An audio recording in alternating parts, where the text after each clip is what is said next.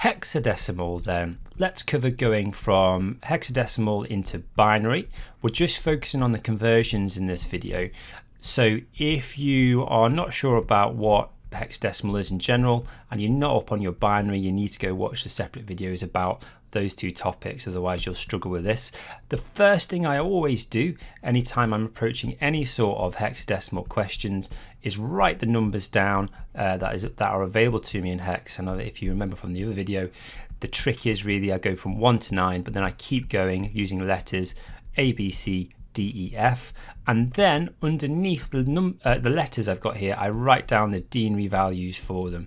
So that will help me remember what each of these letters, what the value is for each of these letters. I would always encourage you to do this. It's very easy to make a mistake if you don't.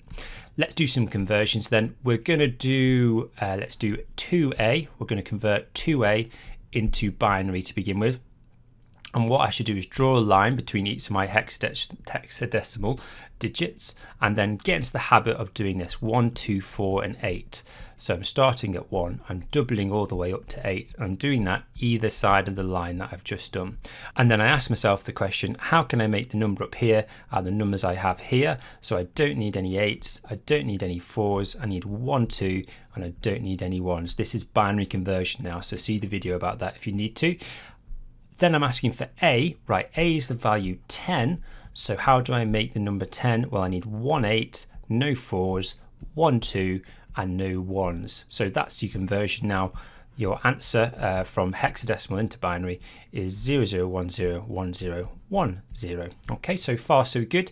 Let's go the other way. Let's say I've got to do binary to hexadecimal. Let's try this number. Let's see, I think that will be, yeah, that would be a good one. And I'm taking this a nibble at a time. If you remember, it's 4 bits for a nibble, then I'm just going to divide this into nibbles, so 4 bits at a time, and put a line again just straight down for each of the nibbles that I've got there. Same trick, I'm going to do 1, 2, 4 and 8 underneath each of these, and I'm just stopping at 8, starting at 1, doubling all the way up to 8, and then I'm asking myself the question, okay, I've got 4 plus 2, that equals 6. Nice and easy because that is below 10, so that's just going to be hexadecimal 6. And then here I've got 8 plus 4 plus 2, that equals 14.